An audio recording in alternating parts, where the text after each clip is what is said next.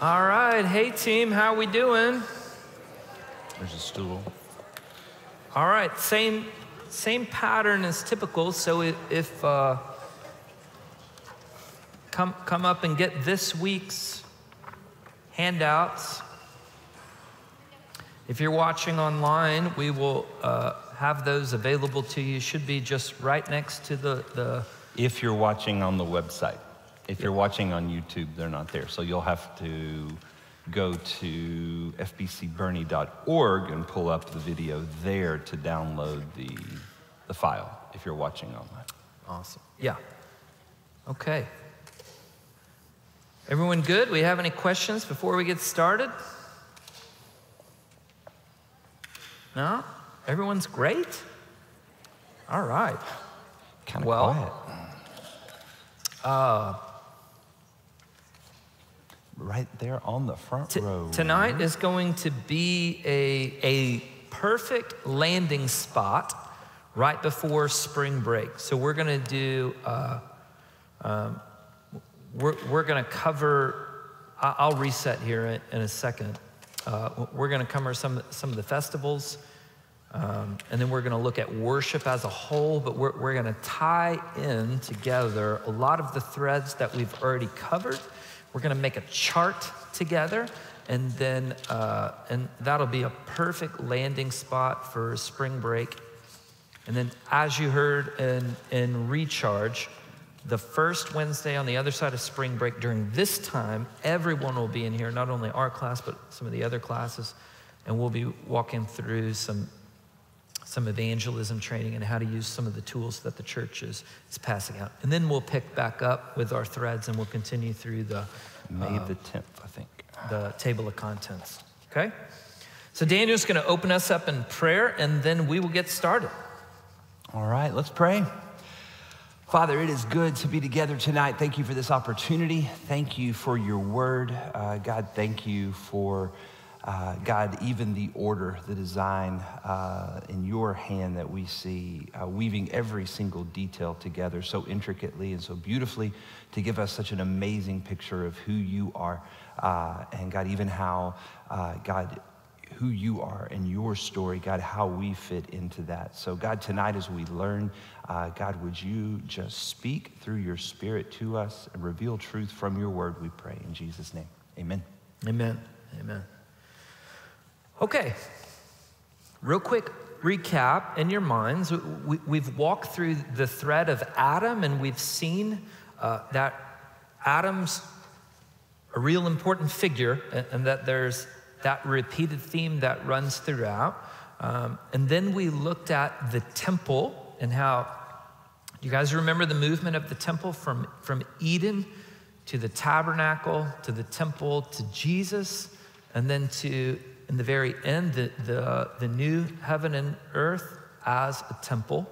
And then last week we looked at the priesthood and the particulars of the priesthood. Now, when I say priesthood, your mind most naturally runs towards the Levitical priesthood and how they were intercessors. But we walked through and we showed how Adam was a priest, and we even showed how Moses was a special type of priest, king, prophet, because he was the initiator of the new covenant. And then we walked through some of the priesthood.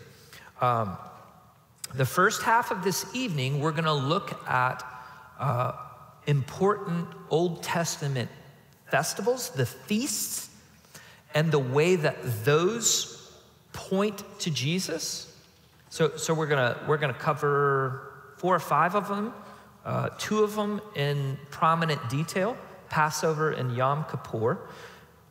And then we'll kind of have wrapped up that section, and then we're gonna build a whole chart together, what I call of the story of worship. Okay? So, with that precursor, let us begin by thinking about the importance of the Passover. And we're going to look at it in its original context, but then how it became and why it became a celebration, an annual celebration that needed to be celebrated every year. So you should hear some of the repeated language from themes that have built throughout. So here's our context. God's people, God's chosen people that he's given promises to, are now in Egypt, and they are being fruitful and multiplying. But they have come under elements of the curse. And in fact, they're even under an evil overlord that is the administrator of this curse. Okay, so look at this. This is how Exodus opens. Exodus chapter 1. You can see there in verse 7. The sons of Israel were fruitful and greatly increasing. And then the little part I skipped out is then where they're saying, oh my gosh, the Pharaoh's changed hands, and now the next Pharaoh comes along, and he doesn't know who they are. But that next Pharaoh comes along and sees them multiplying. So what do? They give them taskmasters and afflict them with hard labor. I'm highlighting language because a good reader, we've traced these threads. What does hard labor signal in your mind? Where did that originally come from? The fall, right?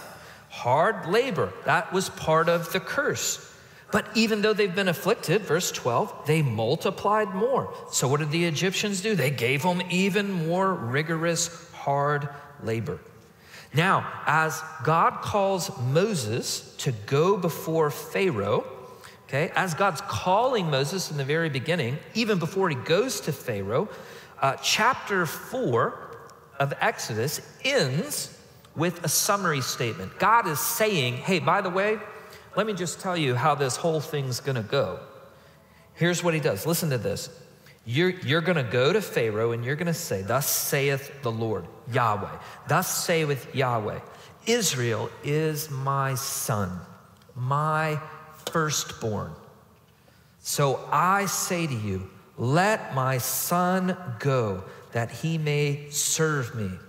But if you have refused to let him go, so behold, I will kill your son, your firstborn. Do you recall in Adam's thread, we had a lot of Adam's called son and Israel is called son and firstborn. We're gonna see that and the importance of that tonight, okay? Set this up in this context. Okay, flip the page. Now, we're all probably pretty familiar with this idea of the 10th plague. So there's a succession of Moses going before Pharaoh saying, let my people go. Pharaoh says, no. So a plague happens. It gets Pharaoh's attention. He begs Moses, hey, make it stop, make it go away. And so Moses prays, makes it stop. And then Pharaoh says, yeah, psych, I'm not gonna let you guys go anyways. And this continues, and we get 10 of them. Now, we've been told ahead of time, guess what? It's gonna take the 10th, right? That's what I just read in Exodus 4. God said it from the very beginning. By the way, I'm gonna have to kill the firstborn. That's set up. All right, so now the 10th plague is in Exodus 12 is where it actually comes, but the promise of it is in Exodus 11. So Moses said, thus saith the Lord, about midnight, I'm going out into the midst of Egypt. What I want you to know about I am going out, thus saith the Lord, who is the one who is coming in judgment? God. That's what he says. God's judgment is coming and he is going to kill every firstborn. So about midnight, God says, I am going out into the midst of Egypt, and all the firstborn in the land of Egypt shall die. From the firstborn of Pharaoh who sits on the throne, and even to the firstborn of the slave girl who's behind the millstone, all the firstborn of the cattle as well. Why is God doing this? But God's gonna do, he's gonna make a separation of Israel. And this separation, this making holy, setting apart for holiness is what he does with Israel. But against any of the sons of Israel, a dog will not even bark, whether against man or beast, that you may understand how the Lord makes a distinction between Egypt and Israel. So now the details of the Passover. Some of you are probably pretty familiar with this. What were they to do? Each household was supposed to take one lamb. It was supposed to be an unblemished male, 1 year old. Did you know that they were supposed to keep it for 4 days and have a period of examination? That night, on the 14th of Nisan, they were to kill it at twilight. Then they were to take the blood and put it on the doorpost of their homes. They were to take the lamb, roast it by fire, and consume the entire thing, okay? And anything that was left over, they were supposed to burn. But they were supposed to eat it with bitter herbs. Now, as they ate it that night, their loins were supposed to be girded. You guys remember what that phraseology means? Not one we commonly use. Okay, to gird your loins. If men wore dresses in those days, just think long, flowy thing. If you gird your loins, you have taken them up in the middle and put it in the belt. The reason is now you're agile, you're ready to move. Okay? So they were to gird their loins. They were supposed to have sandals on their feet, their staff in their hand, and eat it in haste, because this is the Lord's Passover. Look at the summary here. Now the blood shall be a sign for you on the houses where you live. And when I see the blood, I will pass over you. And no plague will befall you to destroy you when I strike the land of Egypt.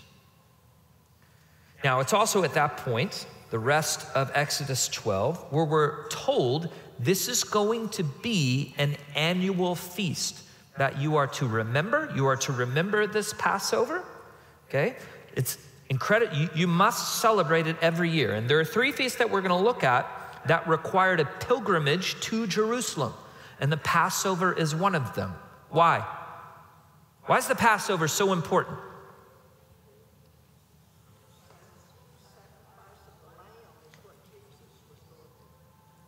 Okay, you are the A+ student and you've already jumped ahead in the Cliff Notes. We know it's pointing to Jesus. But why else? Why do you think the Passover is so important?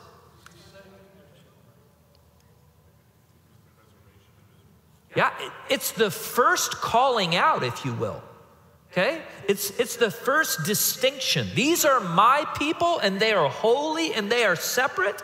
He's going to take them out, and then he's going to unfold the covenant and everything that they are to do afterwards. So this initial saving, this initial setting apart is really important. In fact, it becomes the salvific event of the entire Old Testament that gets repeated in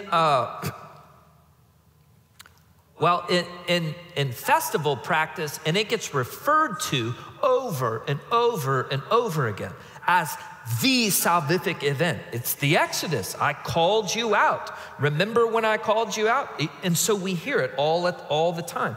Why? Because God is setting apart for himself a people for himself. That's key. That's very important. So,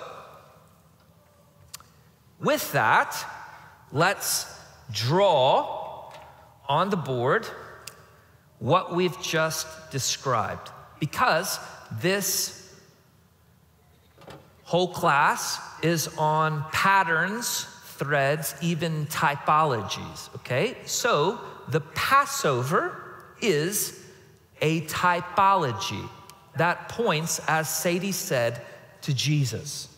We're about to look at that in a second, where the New Testament makes it very distinct that it's pointing to Jesus. But what are the important details as we start with the Old Testament picture that we want to draw on the board, and then we'll point to Jesus? It's basically just the details that we started with there, all right? And that is that you and your family are supposed to take a lamb, an unblemished lamb, right? And you are to sacrifice that lamb. okay? The lamb is slain. And then what are you to do?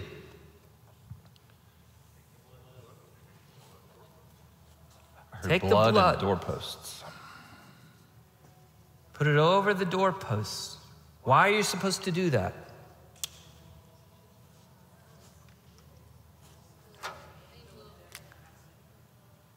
Yeah, you can holler out.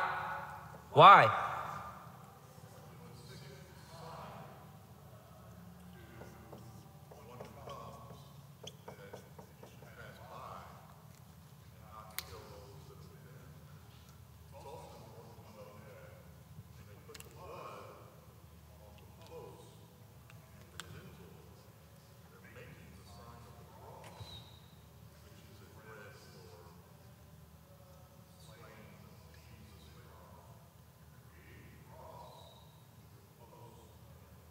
Yeah, you've got post here. See, the death angel is coming. Why is the death angel coming?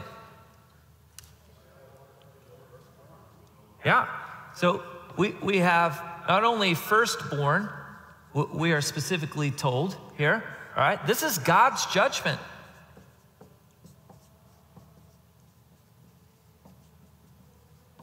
God's judgment is coming. And you must have a sacrificed lamb and the blood on the doorpost. And then what are you supposed to do? Eat it, and then do what? Burn the rest, and then do what? Get inside. Get inside, okay? This is important in some typologies. Is there another typology of salvation where you're supposed to get inside? The ark, right? That flood's coming. There's a giant ark with Noah. What are you supposed to do? Get inside. Did you know that Noah was to offer for others to get inside, but only the 8 go inside? And here, were they allowed to offer to others to get inside their home? Yes, they were. They were to offer to their Egyptian neighbors, and they were to tell them, and they were to offer, get inside. Is there another one that is like that you can think of? You said Noah, we've said here. What about Rahab? Rahab was supposed to put a scarlet cord outside her home. Did she have the opportunity to tell others, get in here?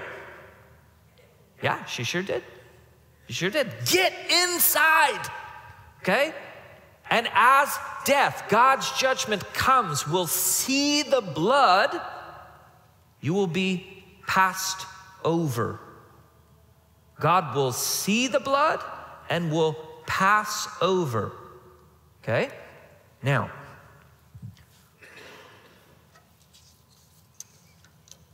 look at how the New Testament tells us that Jesus was our Passover lamb.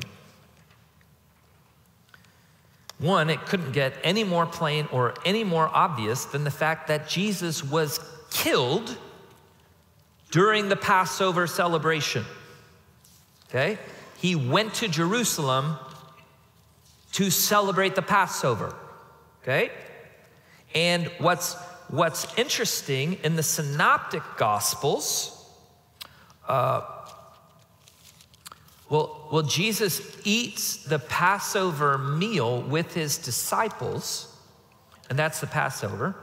But then in John, chapter 19, John actually places Christ's death at the Passover at the same time that they would kill the Passover lamb. And so when you wrestle with this discrepancy, you say, well, what was the actual time of the Passover? Theologians say, well, you have to understand that there would be so many people that came to Jerusalem that they would offer and begin to slaughter Passover lambs the day before, but then that there would be an official Passover. Well, look at John 19:14. Now it was the day of preparation for the Passover, and it was about the 6th hour, and he said to the Jews, "Behold your king." What's John trying to say? Well, I think there's a pretty obvious typological pattern here, and that is that Jesus is being presented as the king, like the Passover lamb. Just in case you think we're too far off, Paul says it directly in 1 Corinthians chapter 5. For Christ is our Passover, okay? Also has been sacrificed. John 1:29. Does anyone remember this context? John chapter 1. John the Baptist has been preaching along the shoreline. He looks up. Who does he see? He sees Jesus. And what does he cry out? Behold, the Lamb of God who takes away the sin of the world. Another context, one of the great contexts of the entire New Testament, is in Revelation chapter 5. Mark went through it on Sunday. And that is in the midst of beautiful imagery that I don't have time to go into.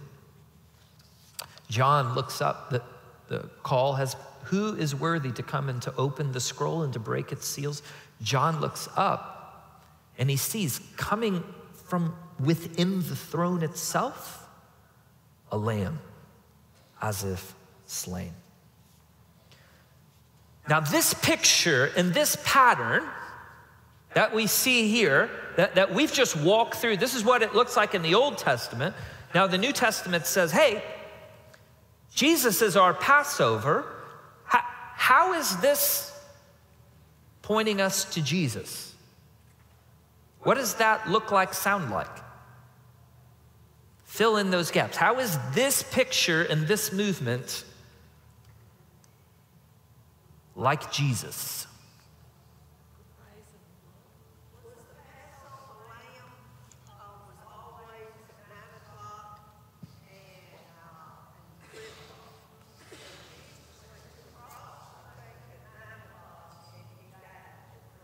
That's right. There are particular times and movements of sacrifices that occurred, and the New Testament points out specifically those times. And I think it's doing that intentionally to point to the sacrifices. But just help me out. You are having Bible study with your child, and you've walked through the Passover, and you say, hey, you know this points to Jesus, right? How, mommy? How, daddy, or grandma, grandpa? How does it point to Jesus? You say, oh, you got to give me more than that. Start with this. For all have sinned and fall short of the glory of God. Because of our sin, we're separated from God. And the Bible says, in a sense, the death angel is coming in the fact that we all are underneath the sentence of God's judgment. The death angel is coming for everyone. But God, who has a love and wants to call out a people for himself, is great and rich in mercy. He has provided a lamb, by the way, who is unblemished because he was perfect. But he died and shed his blood. Did you know that a sword was pierced into his side and his blood spilled out? So in that way, it's the reason the New Testament speaks about the blood of Jesus. It's the reason we sing about the blood of Jesus. Is it because we're morbid or we're just real fatalistic? We want to sing about the blood? Why is there this long history of singing about the blood of Jesus? Well, it's because of this, right? Because we know that God's judgment looks and sees the perfect, spotless sacrifice, and those who get in are saved. Right? Isn't that what the gospel sounds like? in a typological pattern of something that has been woven into the fabric of history and repeated celebration, a storyline that's told to you, you must do this and you must remember it. This is really important. You got to remember this. This is how it happened and this. Why? Well, because 1,500 years later, a light bulb's supposed to go off whenever you see all that God weaves together. That's the reason for all these patterns and repeated patterns. So when you see the real thing, you're like, oh my goodness, he did that all along. We're looking for the Lamb of God. Okay, so real quickly we see Jesus was killed on the Passover, Nisan 14. He was raised on the first day of the week, the day of the first feast. By the way, there's a festival for the first day of first fruits on Nisan 16. That's the day that Jesus was raised from the dead. And the Holy Spirit descended upon the church on Pentecost, 50 days after Passover, the Feast of Weeks, celebrating the harvest celebration. Okay? All of that is done on purpose. In fact, the entire festival calendar is done on purpose. These feasts are for you, and they're fulfilled in Jesus. How does that make you feel when you know that Jesus was raised on the Feast of First Fruits? Because he's the first fruit from the dead. And that the Holy Spirit fell on Pentecost because it's harvest time. Okay?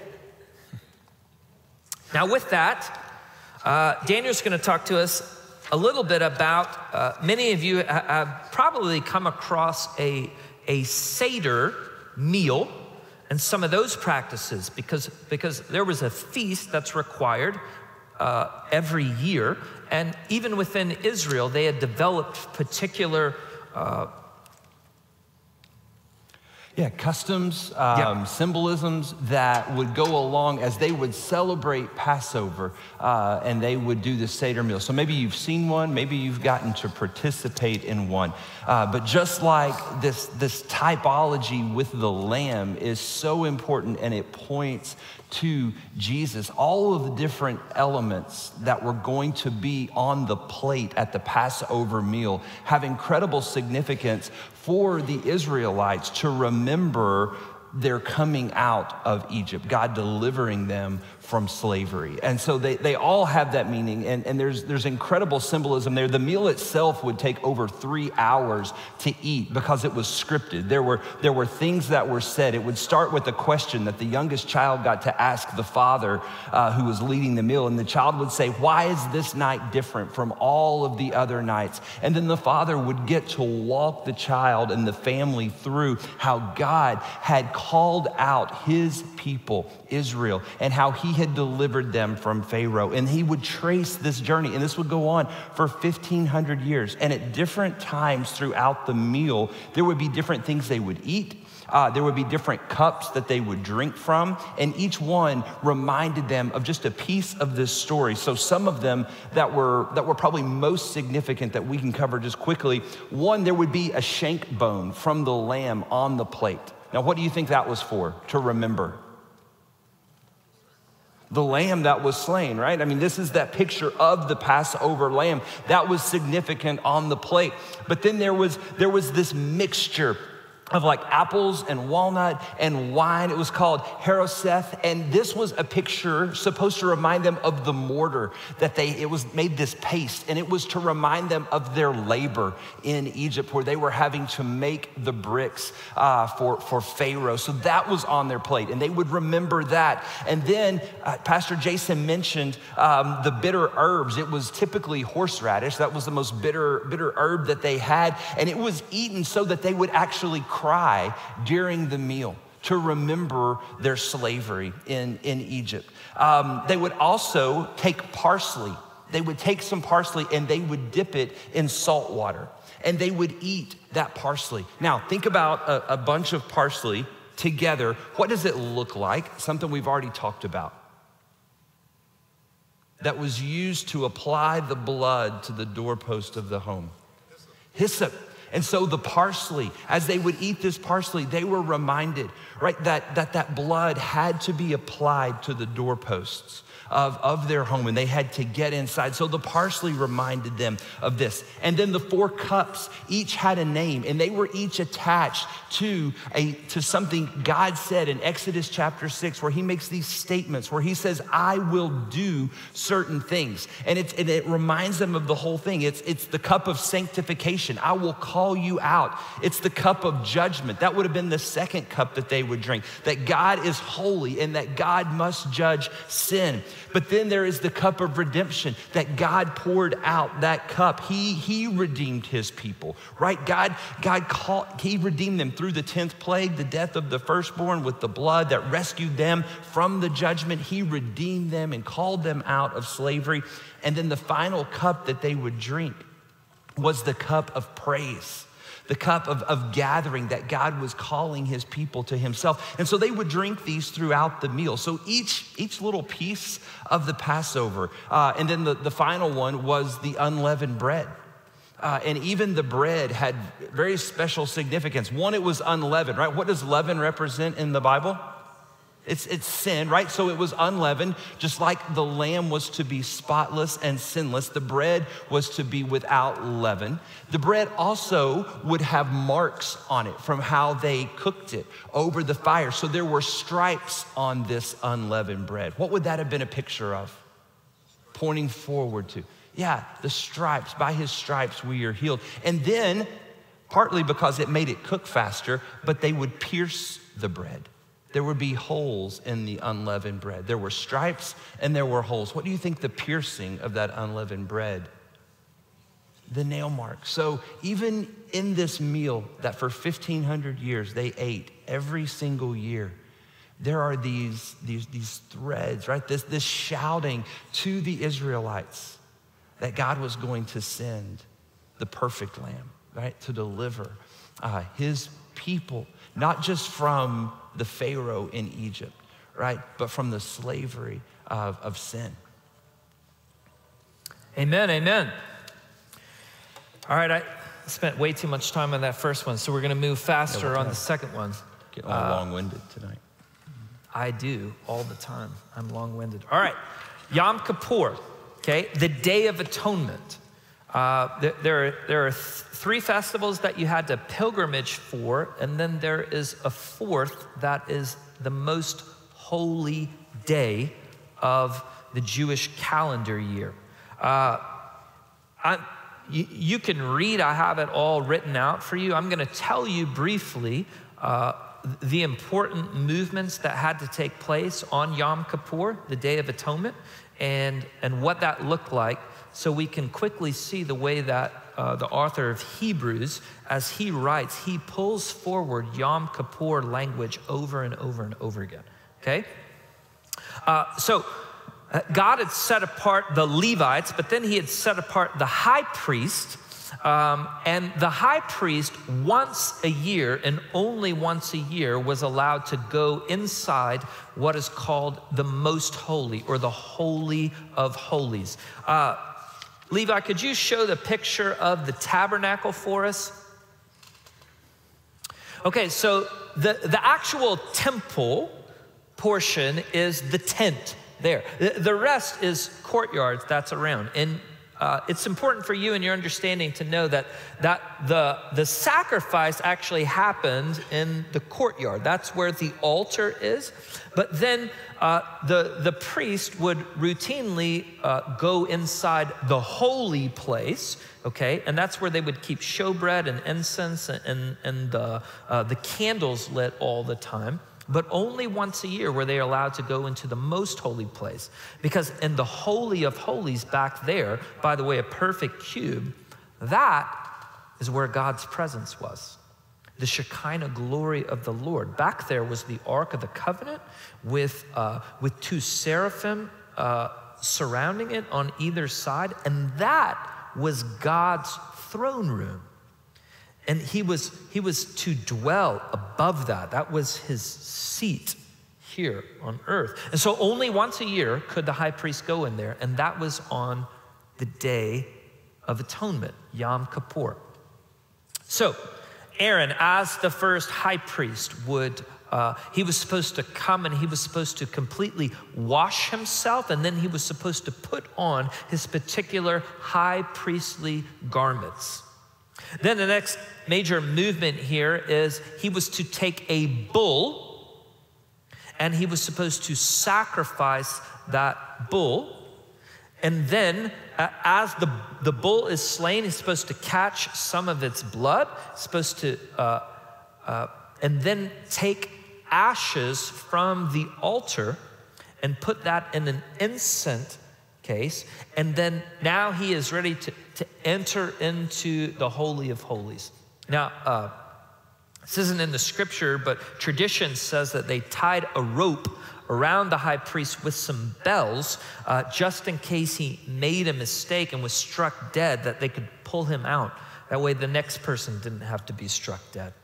But as Aaron, the high priest, would enter into the Holy of Holies, he would first go in with incense. And the purpose there is he is creating a cloud of incense because God himself, the Shekinah glory, is in there, and he needs to create a barrier, okay, so that he is not struck dead from the holy God. And so he would go in with the incense, and once there's a cloud of incense, he can now go in, and he was supposed to 7 times with his finger sprinkle blood on the side of the mercy seat. There's a particular spot that he was supposed to do. But he is going in the first time with the blood of a bull for himself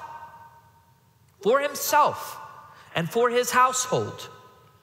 He cannot make the offering for the people yet.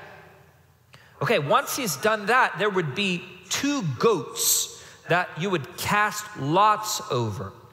One of those goats is going to be sacrificed, and the exact same procedure as the bull, but Aaron's gonna go in there and sprinkle the blood 7 times on the altar. This is for the sins of the people. And he also is supposed to sprinkle blood throughout even the holy place, the rest of the temple, cleansing the other utensils that are along the way. And at the conclusion of that, all right, and so he's done all that, but then with the second goat, does anyone know what that goat is called? The scapegoat. What is he supposed to do with the scapegoat? He stands and he makes this, he puts both hands on the goat and he makes a declaration, okay, where he is placing the sins of the people on the goat. And it carries the burden. And then there is a person who stands and ready. Once that has been declared, a person stands in ready and takes that goat outside the camp in the wilderness to be abandoned and to die as it carries. And that goat is cursed, okay, as it goes out into the wilderness. And then with the bull and the first goat, they're to take the fat and put it on the altar, and that is to be a soothing aroma to the Lord. And then the meat and the carcass are to be taken outside the camp and burned, okay? So that's the whole movement of Yom Kippur and how sin is atoned for such that God's people can be declared clean. So now with that, we're gonna quickly move through, and I want you to see all of this language, how we would say the New Testament picks up on everything I've just described and says, hey, it all points to Jesus, every single bit of it. That's right. So the author of Hebrews does this so well, all through Hebrews, right? The theme is Christ is better. Christ is superior. And so even here we see, you'll see some passages here on page 63 where it's talking about Jesus is the true atonement, right? There is no longer a need for bulls and goats to atone for sin because Jesus has done that, because he is the perfection, that the perfect sacrifice that a holy God demanded.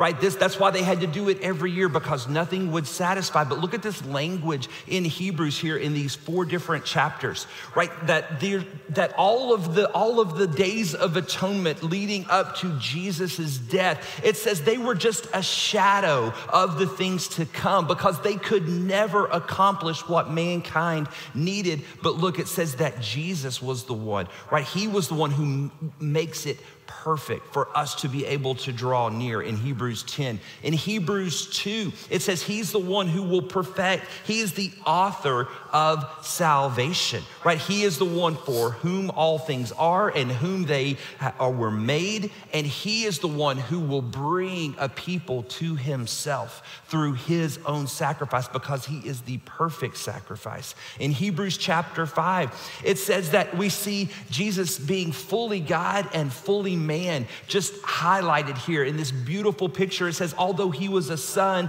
he learned obedience from the things which he suffered, and having been made perfect, he became to all those who obey him the source of eternal salvation. Do you think there's a theme the writer of Hebrews wants us to pick up on who Jesus is and why he could be the perfect sacrifice that for that day of atonement to forgive the sins of all humanity? And then finally in Hebrews 7, it says, listen, for the law appoints men as high priests who are, what's that word?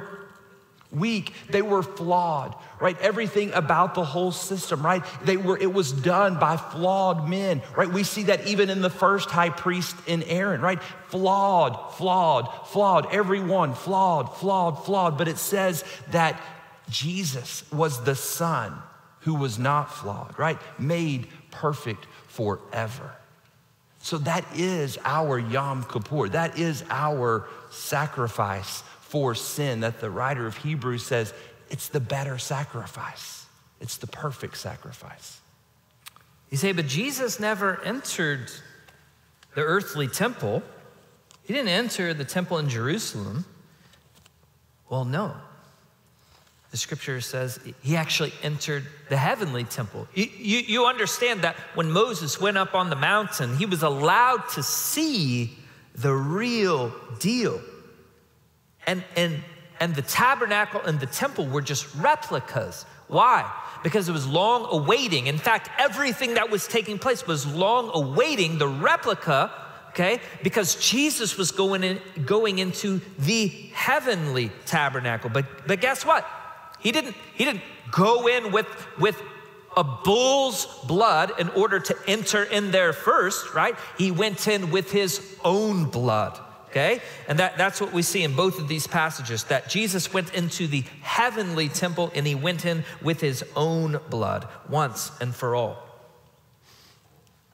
So moving on to Hebrews 13, remember Pastor Jason just walked us through this idea of the scapegoat.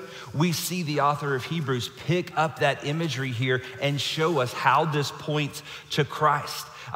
It says in verse 11, the bodies of those animals whose blood is brought into the holy place by the high priest as an offering for sin, where are they burned?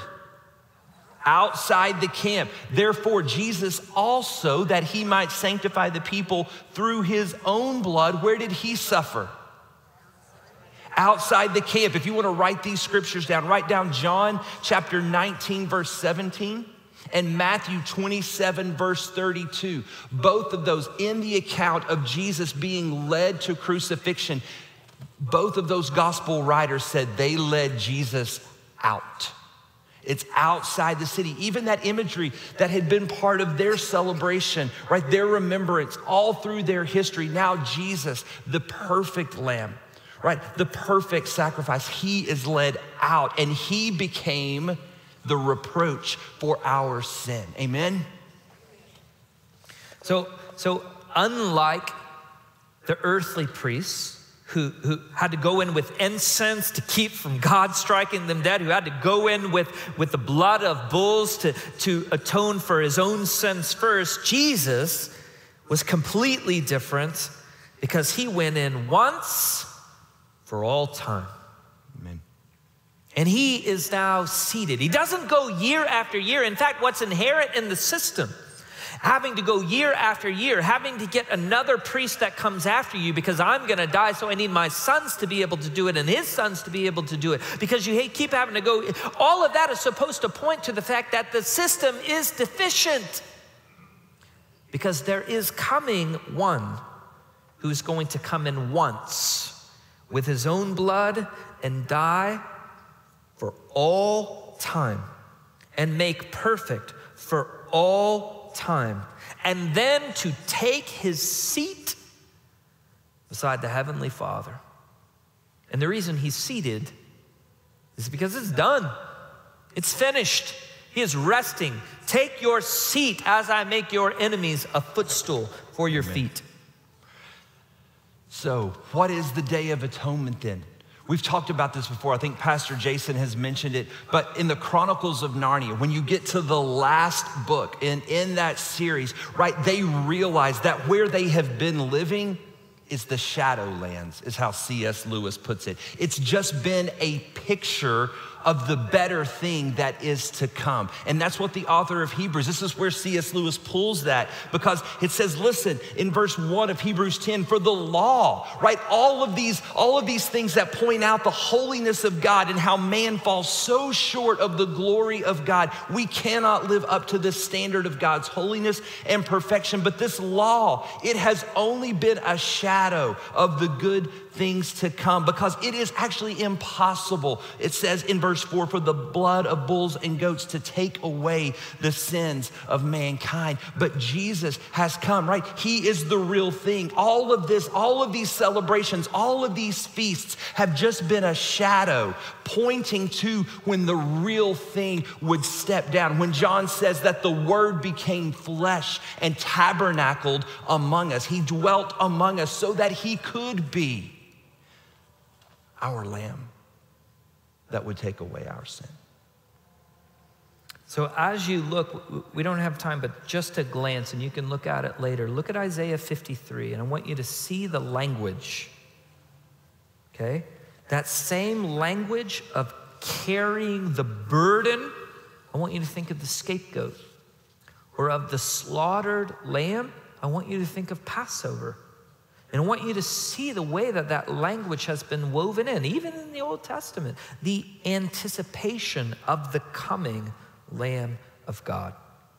So we've talked about Passover. We hinted at the Pentecost briefly, and even first fruits and Yom Kippur.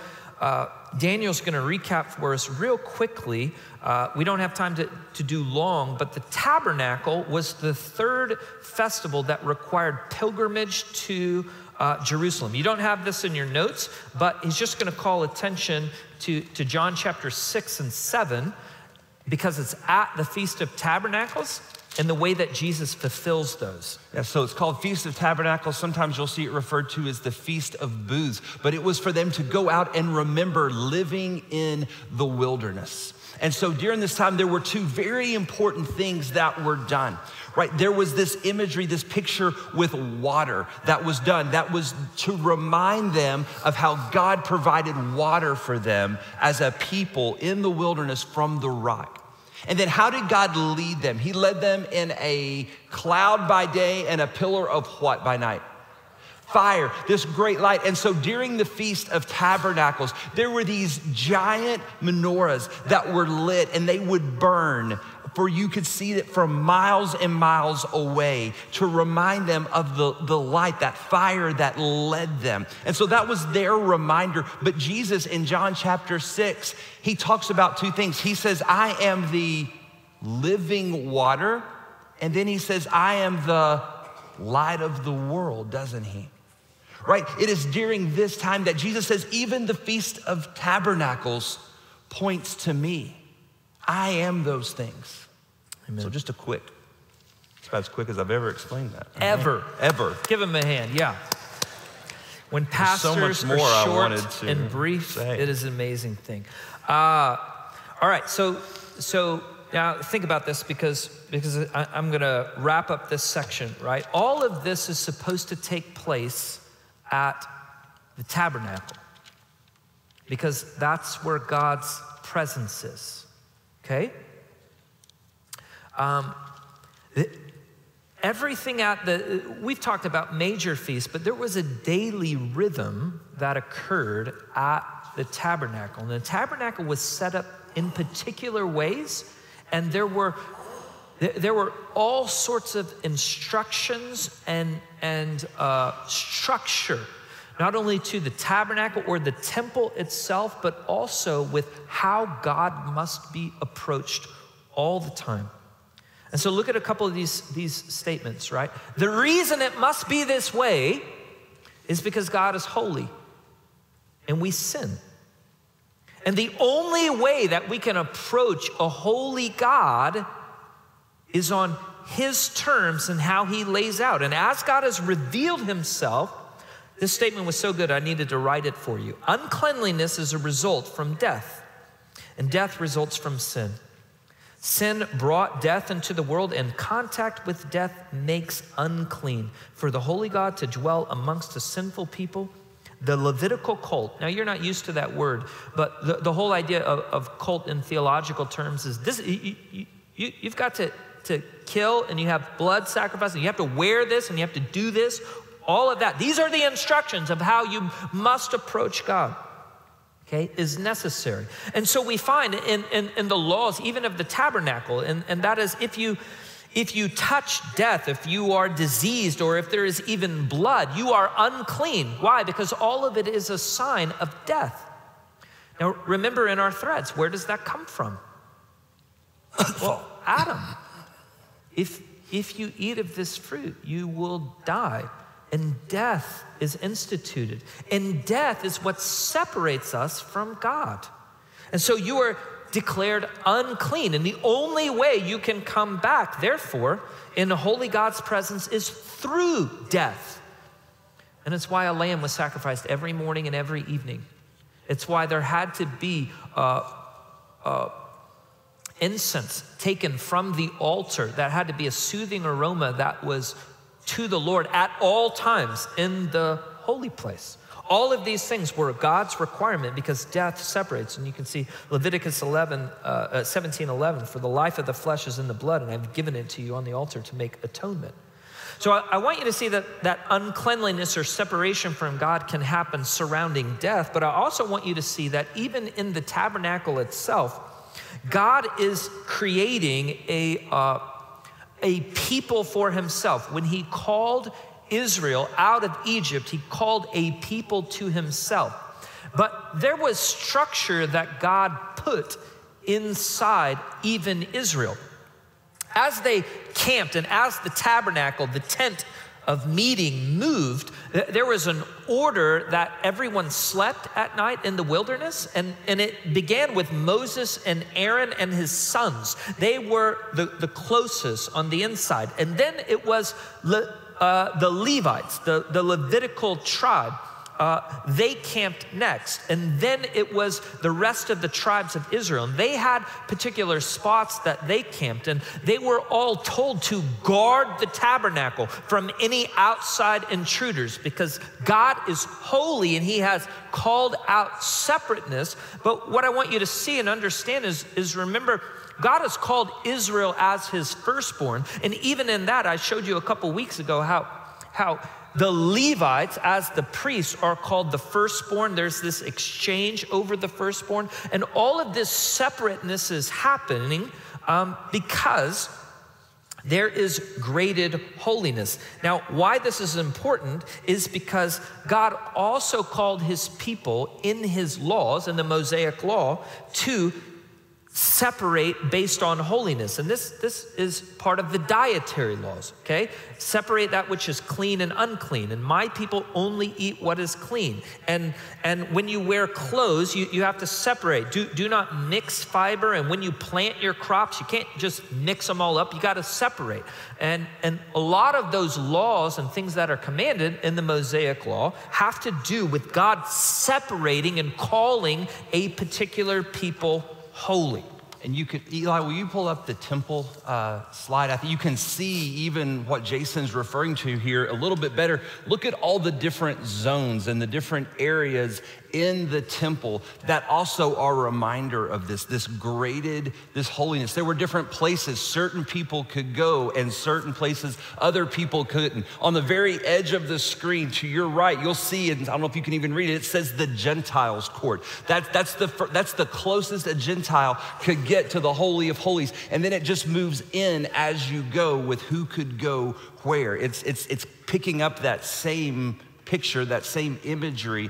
It's that same message that God's sending even in the building of the permanent structure when they put the temple in Jerusalem. So that's a good picture of it there. So he's calling out a people unto himself, and then he calls out particular ones, and then he says only this one is allowed to go into my presence. So all of that is separate and graded holiness, okay? All of that is the structure. All of this is God's revelation of himself and the importance of it in the Mosaic law and covenant, okay? Now, with that, we are ready for a summary chart, but you have to close your books. You have the chart completely filled out. Don't look, none of you cheaters, close it. Close it, close it. You have the chart completely filled out. Which one do you want? Which but side? Does it matter which one's which? No, just spin it around. But in summary form or fashion, with our 15 minutes left, all of the threads that we have been covering, okay, I want you to see these major movements. Hopefully I have enough time. I want you to see the major movements of how the way worship was required in the Old Testament, the way that Jesus fulfills those, and that the New Testament makes explicit that Jesus fulfills it, and then the way it changes the other side of Jesus, okay? So, all right, we've talked a lot tonight about the tabernacle.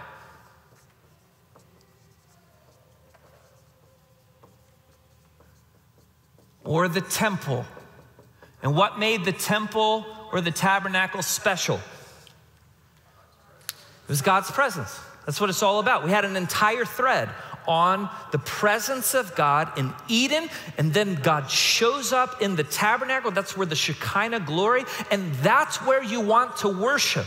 And even this whole graded holiness, right? It's like, I want to be close to God. Can man be close to God? Adam used to walk in the cool of the day. Now, God would show up at the tabernacle at this specific location. That was God's meeting house, okay?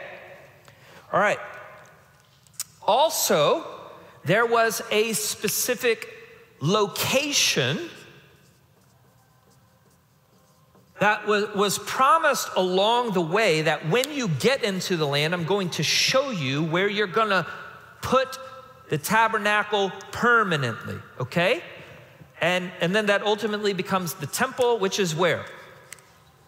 Jerusalem, right? Mount Zion. So there's God must be worshiped at the tabernacle. You got a pilgrimage there 3 times a year, and it has to be at this location. You must stop doing sacrifices anywhere else. You can only do them here and here, right? In Jerusalem on Mount Zion. Okay? Now, as you came, what did you have to come with if you are going to worship God? You had to come with a sacrifice, right? There were burnt offerings, there were grain offerings, there were peace offerings, there were sin offerings, there were guilt offerings, right? And each one, there were different things you could bring. but a sacrifice. Yeah, and why did you have to come with a sacrifice? It's what we've covered today, right? Because of blood, sin and blood. It must take place, all right? And when you got to the temple, let's fast forward to the temple. When you got there and you had, let's say you brought your sacrifice, okay? Could you just walk up and sacrifice it? No. You had to go through the priesthood. Okay? The priesthood is your mediator. He's the one that you have. He's the keeper of the entire holy place, and he's the one who's going to initiate and walk along as you do all of that. Okay? Now, we've talked a lot tonight about that there were particular times of the year that you were required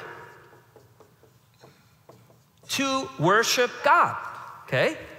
You had requirements, okay? You had the Sabbath day, but you also had festivals. And 3 times a year, you must come to the temple in Jerusalem, okay? With your sacrifice through the priesthood, okay? On top of that, there were lots of things that could make you unclean. Okay, what are some of the things that we've talked about that can make you unclean? Yeah, coming in contact with death. Yeah. So any sort of death, disease, terrible.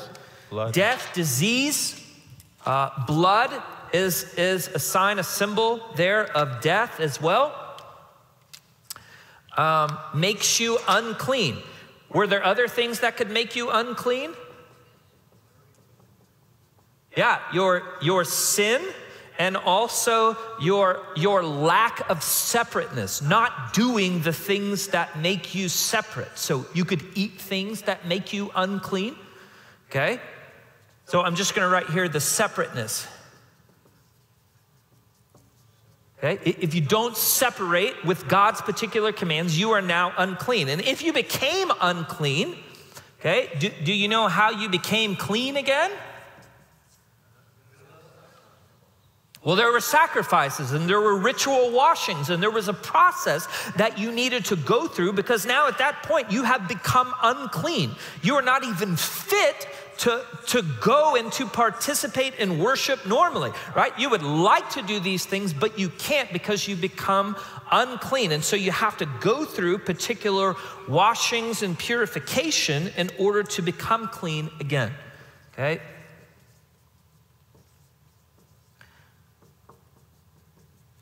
And one other part of your Old Testament worship we haven't talked much about, but it's important to be on this chart here, is circumcision. What was circumcision? It's a sign of the covenant, right?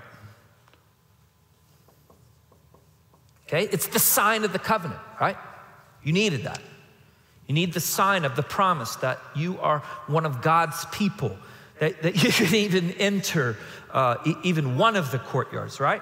Okay, now, the New Testament would teach us repeatedly, over and over and over again, that Jesus is the fulfillment of every single one of these categories, okay? How does the New Testament teach us that Jesus is the fulfillment of the temple or the tabernacle?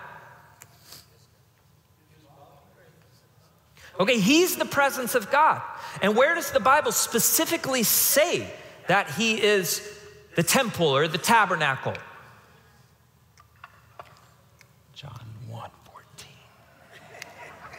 John 1:14, and the word became flesh and tabernacled amongst us. That word is used very intentionally. And then the very next chapter, John chapter 2, Jesus went and he overturned all the tables in the temple. And you know what he said to them? Destroy this temple and I will rebuild it, right? What was he saying? I'm the temple, Okay, so Jesus is the temple. He's the presence of God. I'm not going to do a very good job of filling this out because I'll run out of time. I got to talk faster. Okay, and later on in John chapter 4, he meets a woman at the well and he has a conversation with her because they're arguing over, your people say you... You're talking all right. Okay, much better, yeah. All right, your people say, she says, your people say worship on this mountain or that mountain, and we worship on this mountain. And what does Jesus say in response to that? Hey, there's coming a time, and now is, when that is no longer the case, but the Father is seeking those who worship him in spirit and in truth. That location is going away. Okay? What's the next one you're blocking? Oh, okay, sorry. sacrifice. Sorry. We know Jesus is the sacrifice, right? We already talked about it. He's the Passover lamb. He's Yom Kippur. He goes in with his own blood. Okay? Priesthood. What do we know about priesthood? Was Jesus a priest? Well, he was? That's confusing. What tribe was he? He's from the tribe of Judah. So how was Jesus a priest? In the order of Melchizedek, right? The priest king united. We're going to come back to that again in a week when we look at kings, but we already touched on that on priests. He's a priest according to the order of Melchizedek, a priest king combined. That's what the author of Hebrews begins to unfold for us. Yes, so he is the high priest, okay? Is he the fulfillment of the festivals? Well, didn't we talk about that? The Passover and Yom Kippur and the Feast of Booths and Tabernacles and some of those things. Okay, unclean. You know what's awesome about what happens in the New Testament? What happened when Jesus encountered the unclean? He made them clean.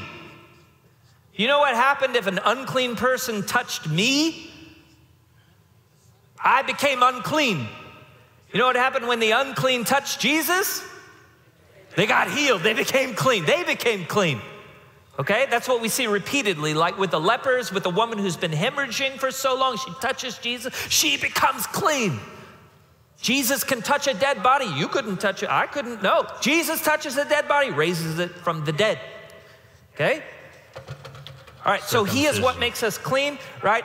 And Jesus is bringing a new covenant, right? So he's the author of a new covenant. And he gives us circumcision of the heart. Okay, now watch how these areas of worship, everything, this is what it looked like in the Old Testament. This is how you had to worship God. Why? Because God is holy and sin separates, and he has issued the Levitical on it must be done this way through all these things. And then we've just seen how Jesus is the fulfillment of every single one of those categories. Now watch how those categories change on the other side of Jesus. Because where does the temple go? That's right. That's what happens at Pentecost. Where is the presence of God? Inside the believer. In the location. Where do we worship? Anywhere that we are. Anywhere that we are. No longer in Jerusalem. He's no longer inside the Holy of Holies. The veil was torn in two. Signifying that he went into the heavenly temple and that it is finished, it is complete. And now the temple went away on purpose. Because Jesus was the fulfillment, and now we are the temple. And anywhere that we can worship God. And the sacrifice is no longer on the altar in the temple. Jesus was the sacrifice. And then what happens to sacrifice on the other side? Living sacrifice. We become a living sacrifice. Isn't that what Romans 12 says? A living sacrifice with our whole lives. We give it up willingly, right? Because he has saved us. We now live as a sacrifice so that everything we do is worship unto him. What about the festivals? You forgot kingdom of priests. We find their fulfillment in Jesus. He's given us ordinances on the other side, the Lord's Supper. But we find their fulfillment in Christ. And what can make us clean or unclean at this point? Yeah, so it's not the do not taste, do not touch, do not eat, do not worship on a particular day, or wear mixed fiber clothing, or catfish or bacon is going to make you unclean, right? Jesus is what makes you clean. And Jesus has made us clean. And you see this massive transference on the other side, okay? About what he considers clean and unclean. And then ultimately circumcision. The New Testament says circumcision is neither one thing or another. It's circumcision of the heart. It's no longer the sign of the covenant. What's the sign of the covenant? Believer's baptism. That's the sign of your circumcised heart on the inside. All right, so think about this massive change in worship. Massive change, because everything goes through Jesus. All of it pointing to the holiness of God and the way that God must be approached. And you can find all those laws and you can find it restricted. And I was separated. But now in Christ, we find freedom on the other side. We find that he has done it all. We find that we want and desire to be living sacrifices, but we are the living temple. And anywhere that we are gathered, we worship him. We worship him. The overflow of the priesthood of the believer and the way that we function now on the other side is completely, radically different. Because we are now a kingdom of priests. I skipped that one, sorry. We're a kingdom of priests. That's what the New Testament says. Isn't that magnificent? Wherever we are, Christ is. When we worship together, he inhabits the praises of his people. Wherever, us, just us, who am I that the presence of God would live in me? Now so you have this whole chart filled out in much more detail than what we were able to write, all right? So you've got all the answers. But I want you to understand a couple technical things, because this technical aspect hangs a lot of people up, okay? So I'm gonna give you, my time's up, but I'm gonna give you this really quick technical answer of the way the New Testament says we are on the other side. We would say we are underneath a new covenant and the old covenant has disappeared. That's the entire argument of Hebrews 8 and 9, okay? That the old covenant was a tutor until the new covenant came along. And there are changes that occur, and the reason is because of it went through Jesus, okay? That's the reason you can eat bacon and feel okay about it. I mean it, okay? This is a big deal. This bacon's great. That Jesus Christ came to fulfill the law and to accomplish everything on that behalf, on the Mosaic law. Jesus was under the Mosaic law. You got to understand that. He accomplished all that was required under the Mosaic law, but then we see it on the other side different because he's fulfilled it. He's accomplished it. So now listen to this, 1 Corinthians chapter 9. Paul makes this incredible statement. For though I am free from all men, I have made myself a slave to all so that I might win more. To the Jews I become as a Jew, so that I might win Jews. Those who are under the law, as under the law. But let me tell you a secret.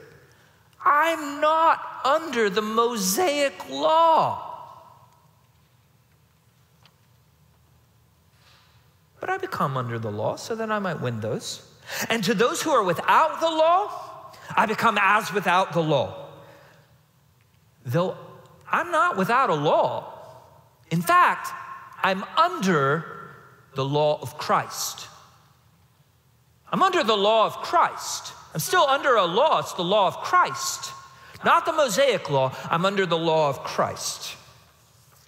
That's the technical aspect, okay?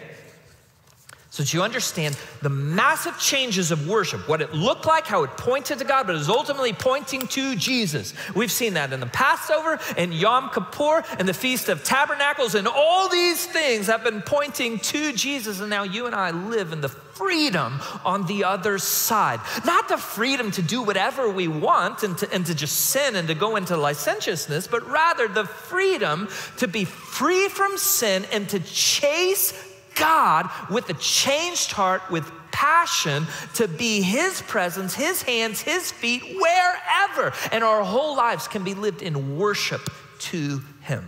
Amen? Amen. Let's pray this. Daniel, pray us out.